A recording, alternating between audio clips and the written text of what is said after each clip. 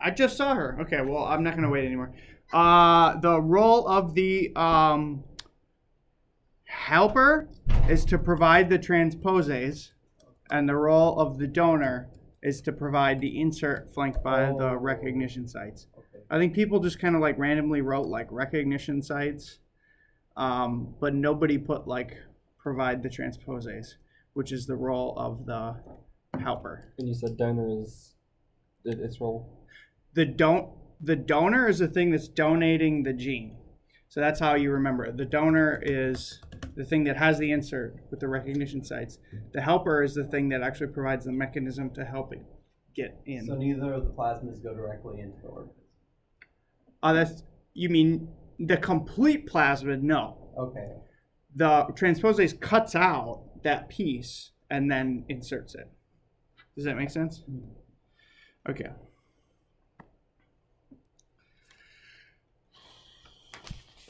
I guess we're still one minute before start. This is the star. Star. Oh, I marked it wrong, and then I was like, wait, this is actually correct. So I converted the mark to a star. Does that make sense? Mm-hmm. You drew it like upside down or something. So like when I was checking it, I was like, wait, what? And then I was like, oh, okay. Yeah. Whatever. Let's begin.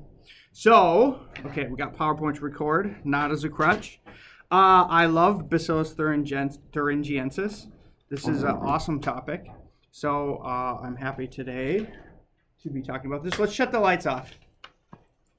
Get the mood going. Right before spring break. Okay, so let's talk about the history of BT. So when I say BT, that means Bacillus Thuringiensis. Today, my goal is to try to teach you everything that means, sort of. There were two theoretically independent discoveries of Bacillus Thuringiensis.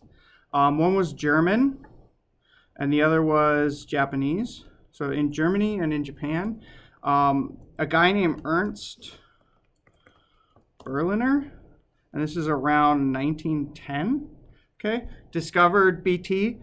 And I haven't done enough reading into the Japanese discovery yet to discuss that, so I'm going to focus today on the German discovery of it, how it happened. Ernst Berliner? Berliner, yeah. You like that name?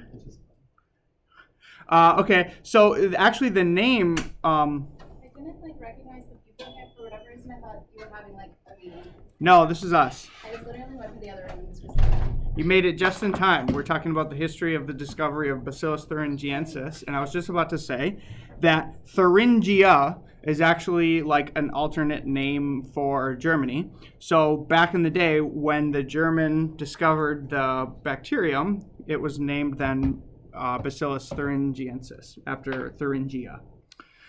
Okay, so just a quick history of science in general. This is in around the 1910s, so this is around the time just after, actually, maybe, I guess this is 30 years after. In 1877, there was a guy named Patrick Manson.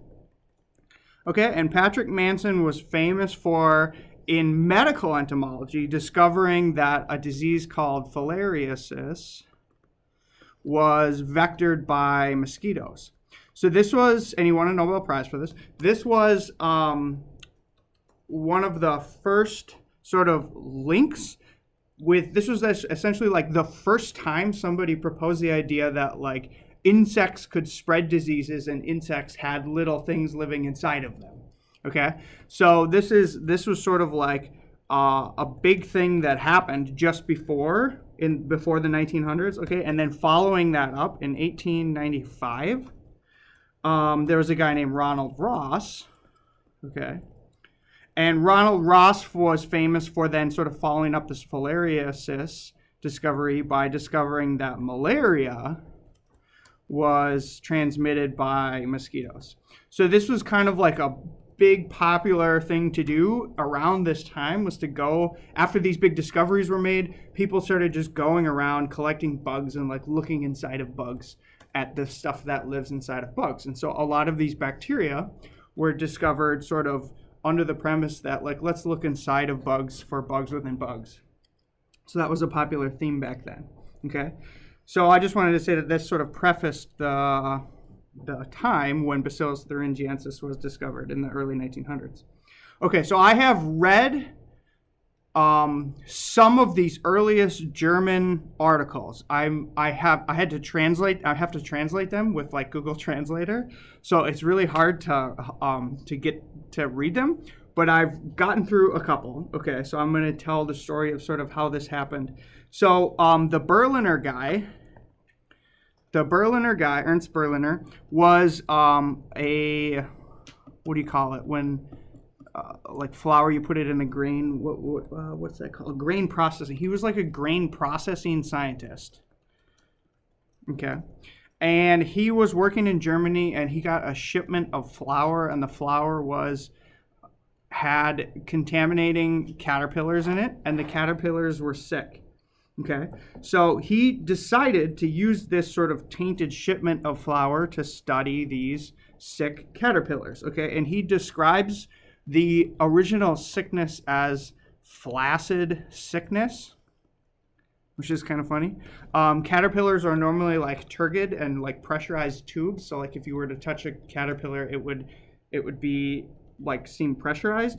If they have this disease, okay, they essentially like they melt from the inside, and so they essentially become like flaccid tubes, and eventually they turn brown and black. And then eventually they dry up, and they become what in the German they write as crumbled black mummies. Okay, so they become like dusty, crumbled mummies. And they basically like first melt, and then they turn into powder. So this was sort of, he described sort of like this weird pathology of these caterpillars, and he called it the flaccid sickness. And the organism that they were working on was Ephestia cuniella. This is a flower moth. Okay, so this is like a common pest, the Mediterranean flower moth. And what they would do is he would take these caterpillars, and so if here's the caterpillar, got like something like that. Okay, so if here's the caterpillar, caterpillars, insects have sort of like a blood system, which is called what? What? Yeah, hemolymph. Okay, so if you were to like rip open this caterpillar, it's going to have like, it's essentially going to be like a tube inside there, and it's also going to be kind of like filled with like hemolymph. Okay, so they would rip open these caterpillars, and in the hemolymph they would look in the microscope, and they would see a little rod bacteria, okay, with the microscope. And one of the other interesting things that they'd see is if they took the caterpillar, okay, and they ripped out its guts, and they looked in the guts, they could actually see like crystals. In the German, it's described as like light refracting something, something, something. And it's like, okay, that means crystals. And they could actually see these crystals in the guts, okay? And later now we know that that is actually the crystallized form of these toxic proteins called cryoproteins, which we will talk about. But it's just fascinating that when they first did this, they could actually see like the stockpiles of these toxins that Bacillus thuringiensis is so famous for producing. Okay, so let's talk about some terms. Caterpillars get this disease. How do you think they get it? The flaccid sickness. By consuming anything with BT? Yeah, so they get it. That's perfect. They get it by consuming the BT pathogen. And it's usually they consume it in spore form. So what are spores? Small seeds. Okay, well, that's if you're thinking about like plants, I guess, or like fungi. What are bacterial spores? They basically dried up bacteria with only the necessary genes in them. Yeah, they're kind of like, I guess you would describe them as like a hardened life form, life stage, maybe you could say. So if the bacteria will like secrete like proteins that make its shell essentially like thicker. So it'll like secrete proteins that essentially make like a shell around it. Okay, and it will essentially like stop all essential functions. So it will stop replicating its DNA, it'll stop transcribing genes, and it will go into essentially what is like a spore form. So it'll just like stop not living, like it's still alive, but it will stop like metabolizing things and just kind of like go into like a dormant stage. So it goes into like a dormant stage. Why would it do this? Things like unfavorable for it right then. Yeah, exactly. When conditions are unfavorable, the bacteria has essentially two options. It can either die or it can go into spore form. And the hope with the spore form is that it will eventually come into a new context, a new environment where it can reactivate and start replicating again. So some bacteria have this biology where they go into spore form, and Bacillus Thuringiensis, BT, is one of these. Okay, so if the bacteria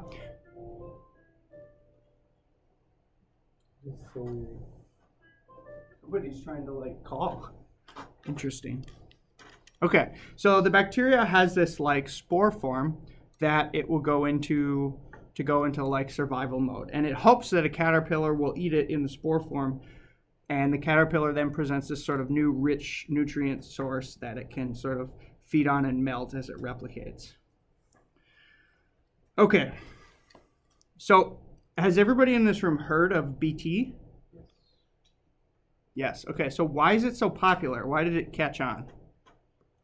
Because it was a cost-effective organic means of eliminating caterpillars and things like that in your gardens. Yes, that's like exactly why. So some of the convenient things about this is it kills insects, and we'll talk about the mechanism of that in a little bit, and it's culturable.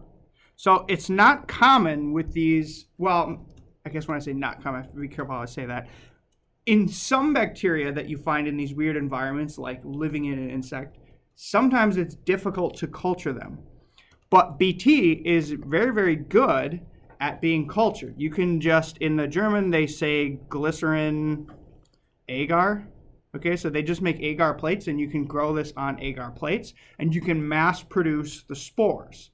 So the idea was that they knew right away early in the 1900s was if we can mass produce these spores that kill insects, we can use this as a biological control. So it was immediately popular, but it didn't work right away on the flower moth, because when what this guy tried to do originally, the Berliner, he tried to use it as a control mechanism. So he grew a bunch of these spores, and he would like spray the spores, but these moths, they were living inside of, they produce silk, and they protect themselves by like producing like a layer of silk. And so when they would try to spray the BT, the silk, it would just kind of stick to the silk, and then the caterpillars or whatever would crawl out, and they wouldn't really eat the BT. So originally, with his studies, it didn't work very well, because it didn't work in this particular application because of sort of a mechanical exclusion. The spores weren't getting to the spot where they needed to get to be consumed. Okay, so it didn't work originally right away, but they knew it was promising initially. Okay, so let's talk about BT more. It's gram positive. What does that mean? It's a really thick cell wall of peptide. Yes, so it has a thick peptidoglycan cell wall, is gram positive. And what's the other thing about gram positive? So it has thick cell wall. What's the other property? No. One membrane.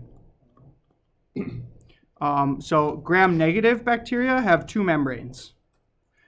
Gram-positive bacteria like BT just have an inner membrane, and then a cell wall, inner membrane, and this is the thick cell wall. So that's what gram-positive means. Where does it live? You guys know? Where's its like natural habitat? Inside of organisms. What? It would be inside of an organism. Not always. It's not obligate. It's not. It doesn't have to live inside of the insects.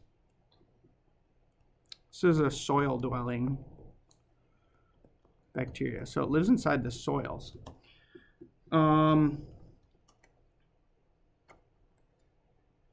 So let's ask a question. How and why would a soil-dwelling bacteria evolve to kill insects, and why would it want to do that? So sort of, if BT's like, if what it's famous for to us is that it kills insects, why would that evolve? Because the insects kill the plants that they get nutrients from. Yes. So that's what I think. Okay. So this is my hypothesis.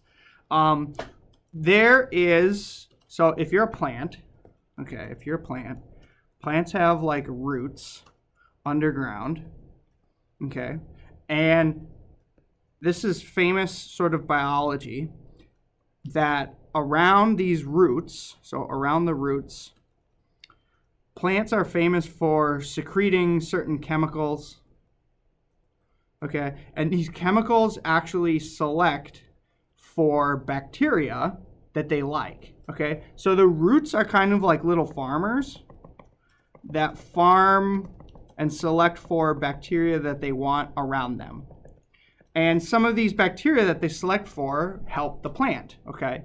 And this sort of, this interaction in this sphere, this zone that they live in is called the rhizosphere, okay?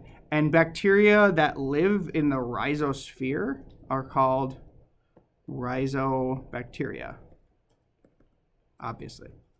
So very, very common rhizobacteria are things like Bacillus subtilis, Bacillus sphaericus, and I'm hypothesizing these are close relatives of Bacillus thuringiensis, okay? So I think that Bacillus thuringiensis probably was ancestrally related to these rhizobacteria, and it probably evolved these proteins because it was able to colonize these plants, and then if that plant is getting eaten by an insect herbivore, so if there's a bug on the plant that's eating it, the plants don't always have a way to defend themselves against herbivores, but if it could take this rhizobacteria and the rhizobacteria could kill its predator, then there could be sort of like a symbiotic relationship that could select for the evolution of these insect-killing toxins, okay? So I think that's how it happened. I think Bacillus thuringiensis is able to pick up these toxins because the plants like that, and then the plants would select for that bacteria to be around and would help that bacteria be around, because so it could provide environments that bacteria likes, and then in turn that bacteria would provide sort of a protective mechanism against plant herbivores. I think that's probably how it evolved.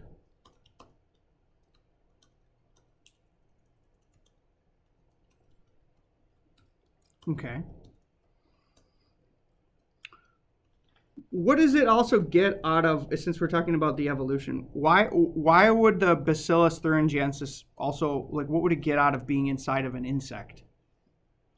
Spread farther? Yeah, so actually in the German, if you read the old German, when they're describing the flaccid sickness, they talk about the caterpillars, and they say they kind of like crawl around aimlessly like they're confused, and then they like crawl up like they're about to pupate, and then they don't pupate, they just die. And once they die and they become the powdered mummies, okay, then essentially like if wind or something were to like disrupt that or blow that, now what's it gonna be spreading?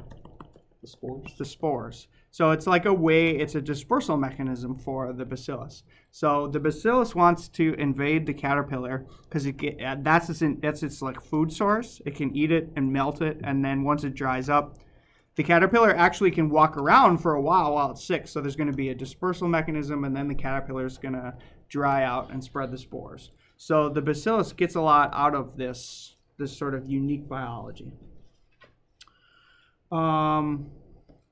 To relate this to the last class period, where we were talking about bacterial growth stages, remember how I drew this curve and I said bacterial growth kind of looks like this? Is that familiar?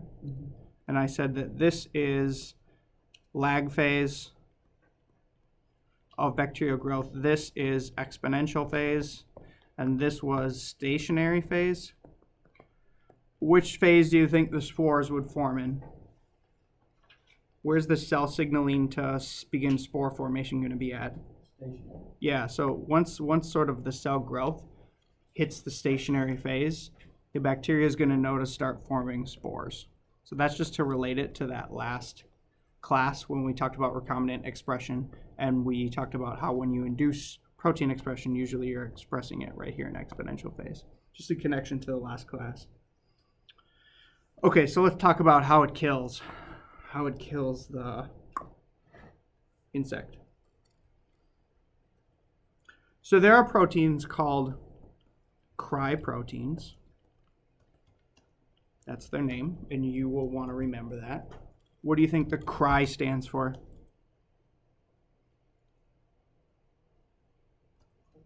What? Cold. Cold? Cry? C-R-Y? Oh. Oh, cry, you're thinking like cryogenic. No, not cold. Crystals? Yes, crystals. And this comes from, remember long ago in the German articles, when they pulled out and dissected out the guts, they could see the crystals. They could see crystals form in the gut, and they didn't know what that was back then. But now we know that those are actually crystals forming of the cryproteins. So did you know that just like water can form crystals of ice, and what else forms? Salt can form crystals. Proteins can also form crystals. Did you guys know that?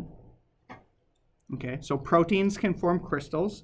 And a protein, in the same way that like if you were to draw like an ice crystal, I'm probably going to draw it wrong, but like an ice crystal is made up of like a lattice of water molecules, right?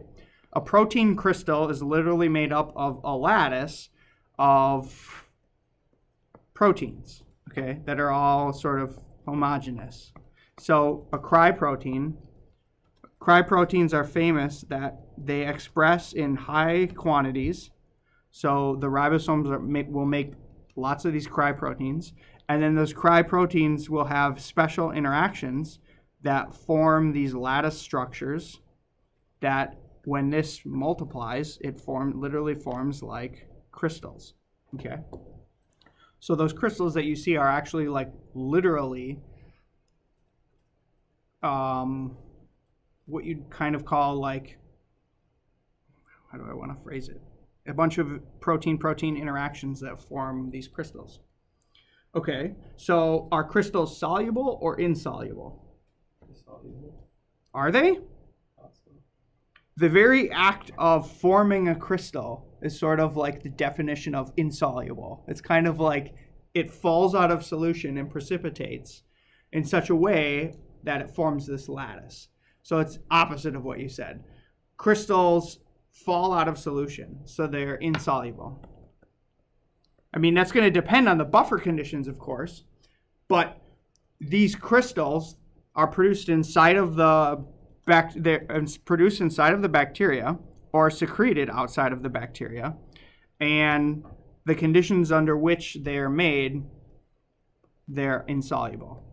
Okay, so if you have this insoluble block of cryproteins, and it somehow gets inside of an insect gut. So let's say it's eaten now and we are inside of an insect gut. How does an insoluble mass of proteins kill the insect? Is it up? What? Does it just clog it up physically? That's an interesting hypothesis, but no, that's not what happens. Any other thoughts?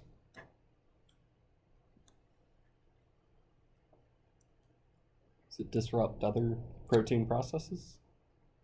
Well, so we were talking about solubility. The cryproteins are not always insoluble. How are conditions going to change when the proteins get into an insect gut? What are guts famous for? Being full of bacteria? Well, our human gut is kind of famous for being full of bacteria, but insect guts do have some bacteria. Are they basic? That, you're on the right track there. So guts are famous for changes in pH. So if this thing was in the soil or on the leaf, it's going to be in sort of like a natural pH environment. As soon as it gets consumed and gets put into the insect gut, guts are famous for being either super basic or super acidic. And in acidic insect guts, what immediately starts to happen is these cry proteins start to fall out of solution. So these proteins will now start to be released from the crystal because of the change in the pH. Okay? So now you're releasing these toxins. And if I was to draw out one of these toxins, okay, so here's a protein. You know how we always talk about, if I draw the ORF, here's the promoter, the 5' end, the 3' end. If this is the ORF that codes for a cry gene, okay, and this is its corresponding protein. We've talked a lot about 5' and 3' end, but we haven't talked a lot about orientation of proteins on the left side of the protein, which corresponds to the 5' end of the DNA. That is called the N-terminus. And the other end, which corresponds to the 3' end of the gene in the protein, is called the C-terminus. So if you haven't had that lingo, now you have. Okay. So the N-terminus is like the left side. The C-terminus is like the right side of a protein. Okay. And on the C-terminus of proteins, of cry proteins, there's the cry domain. So domains are like, remember how I've talked a little bit before about proteins are like machines, and they have these little domains, little parts of them that do certain things, okay? In the C-terminus of cry proteins, they have a special domain whose function is to form the crystals. So if you cut the cry domain off, the crystals don't form, okay? So I say this because in the insect gut, what are guts also famous for besides having changes in pH? What's the purpose of changing the pH? Digestion. Yeah, digestion. That's the function of guts, is to digest stuff. And most of what it's eating is like proteins. So the function of the gut is to digest proteins. Changes in pH are a big part of that, but what else is also a big part of that? You've got a lot of animal. What? Peristalsis? Peristalsis is, yeah, like movement of things through the gut. Guts are also famous for having proteases. Why would they have proteases? Because you break up protein amino acids. Yeah, so proteases are going to break up proteins into amino acids, and then we can eat those amino acids, or insects can eat those amino acids. So a very, very famous gut protease is called trypsin. And trypsin is a protease that cuts proteins at positively charged amino acids, which are lysine and arginine. So when trypsin sees proteins that have lysines and arginines, it cuts them, okay? And the cry proteins have lysines and arginines that flank the cry domain, so that when it gets into the gut, not only will the pH release the cry protein from the crystal structure, but whenever a trypsin molecule finds it, or protein finds it, it'll cut off the cry domain. So now this domain is completely like released into the gut. So the N-terminus of the cry protein has been released into the gut, okay? And in the N-terminus are two domains, usually. One of these domains is a pore forming domain. And one of these other domains is, so I'll color code these. One of these other domains is a gut receptor binding domain. Now, knowing that these two domains exist on the N-terminus of the cry protein, what do you think now happens once this thing is released?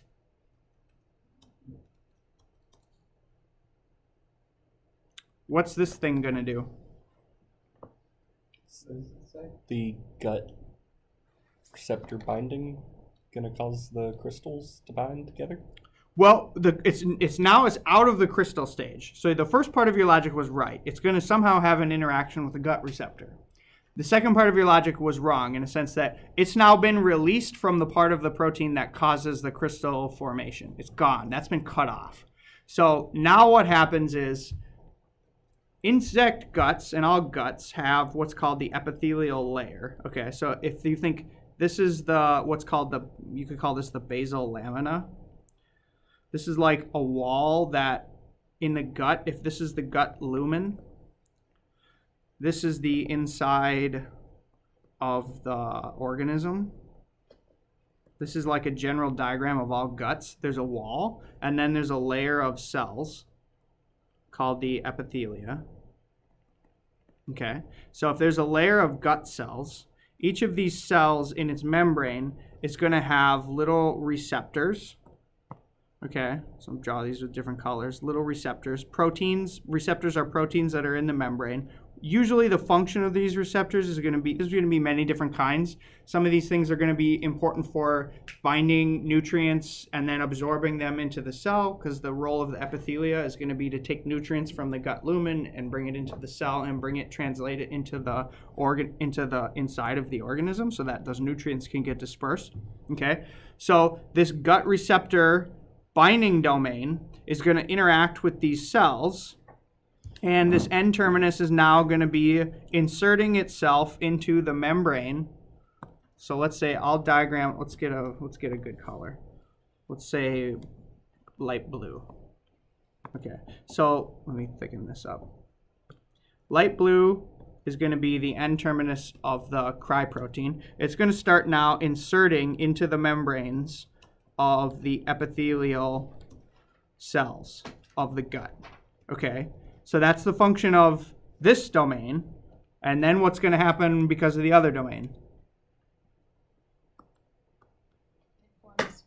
It's going to form a pore. Okay, so what's a pore in the cell membrane? A hole. Okay, so it's going to form a hole in the membrane. And then what's going to happen to those cells? They'll explode. They'll lyse. So it's going to essentially start dissolving the gut of the insect. It literally like melts the wall of the gut. Okay, and then what's going to happen once the basal lamina is sort of like melted away in a region? Now what's going to happen? The inside of the organism is going to start spilling out into the gut, and the gut contents are going to start spilling into the organism, mixing into the hemolymph, and now more bacteria are mixing into the organism, and the organism is just going to melt from the inside out, and all these nutrients are going to mix together and allow more and more and more bacteria, Bacillus Thuringiensis, to replicate. Okay, and as these things replicate, they're just going to literally eat the caterpillar from the inside out. And then eventually, once all those nutrients run out, the bacteria are going to hit the stationary phase, and then they're going to start forming pores or spores. And at about this point, they're going to start restockpiling cryproteins. So they'll make a bunch of cryproteins. And once they go into that spore form, in the spore, if you look at the spore, those crystals are stockpiled into the spores, so that it's ready to restart the cycle as soon as it's eaten by the next caterpillar. Does that sort of make sense? So that's how it kills the insect. So, okay, we got a little bit of time. What are the forms in which they use BT that you're aware of in agriculture? BT, oh my God, this thing is like freaking out. They spray it on the crops, right? Spray, when you say spray it, what are you saying they spray? The crystals. They spray the crystals. That is, you could do that. You could spray the crystals. But is that actually the most common way that they do it? That'd be a really expensive way to do it. Isn't it a spore that's been mixed with almost like a water buffer? Yeah, they can spray the spores. So they can just culture the So when you go to like the store and you buy like a pile of like BT, you're actually buying like the spores, the bacterial spores. And you can spray those and then just spray those on your crops.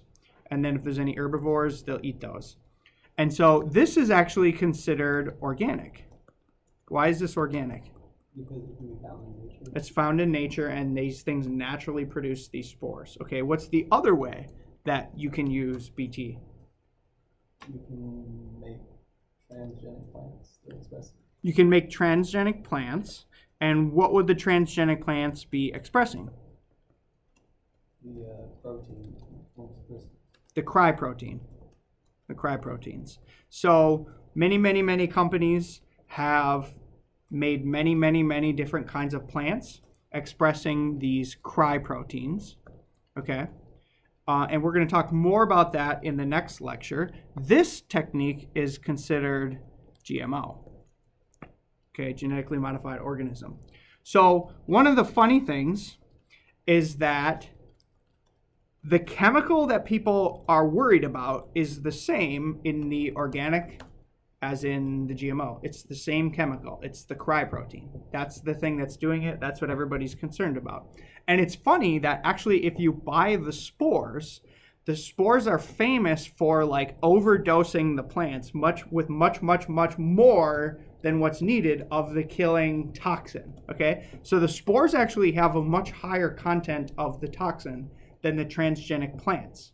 Okay, but those are considered organic, and that's considered like okay to do. But a lot of people are upset that the transgenic plants are made to express these cryproteins, even though they're expressing it at a much lower rate.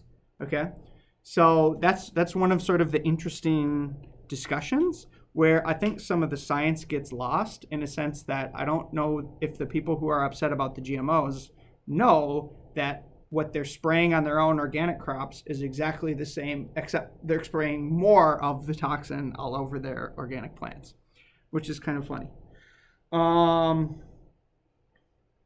Okay, so one of the things I'll talk about with these BT cryproteins, which I think make them super interesting, is if these things float around in bacteria, okay, so if this is a BT organism, the cryproteins, where do you think you find the genes that code for the cryproteins? The cry genes, where do you find these? On the outside of this. Well, they're either going to be on the chromosome or they're going to be on what? Plasmid. A plasmid. Remember, I always say that you always find really interesting genes on plasmids. So BT has plasmids, and in the plasmids you find the cryproteins. Why would it want cryproteins on plasmids? So that it can share it with the other. Yes. So one of the reasons it would want them on a plasmid is that they would be then mobile. Okay. So you could share them. Like if one particular strain share with friends. If one particular strain had a really good functioning cryprotein, you could then now share it. Okay, so if there was a successful scenario where this thing got eaten by a giant insect, that plasmid could then be shared with a bunch of new friends in its new environment, and then you could reproduce that successful strategy. Why else would you want to have them on plasmids besides sharing? What's going to happen when you're sharing genetic information? You're going to lose some. Also going to be bettering? Yes, they're going to be adapting and evolving very quickly. Things on plasmids evolve very fast, and it's because they evolve with recombination. So there's going to be lots of recombinations because this plasmid is going to get pumped out, and it's going to get pumped in back and forth between many different BT bacterial strains, and you're going to get scenarios where in one strain of BT there might be a couple different plasmids which all have a couple different like orthologs. So remember, orthologs would be the same gene but from a different, I guess it would be from a different species. So maybe I should say homologs. This thing is going to be encountering different cry homologs. So if you look in the literature of cry literature, you see like cry 1A, cry 1B, cry 2C, cry3, etc., etc., etc., XYZ. You'll see this, and if you look in the patent literature for all these like Syngenta, Monsanto, they have like cry 2385Z, which means like they've studied like thousands of different homologs, different versions of these cry proteins. And what I want to get back to is the reason you would want to have so many different variations of these toxins is because this is constantly an evolutionary battle between the insect gut receptor and the cry protein. So the insects that are getting killed by this are going to be evolving their gut receptors to change so that they no longer interact with the cry protein. And the cry proteins are going to be constantly trying to evolve so that they have a better interaction with the gut. So do you see how there's like an arms race there? Okay, so let me ask a question. Reed, if a cry 1AC interacts with, say, Lepidopteran, which is like a caterpillar, is it going to interact with also with a dipteran, like a mosquito?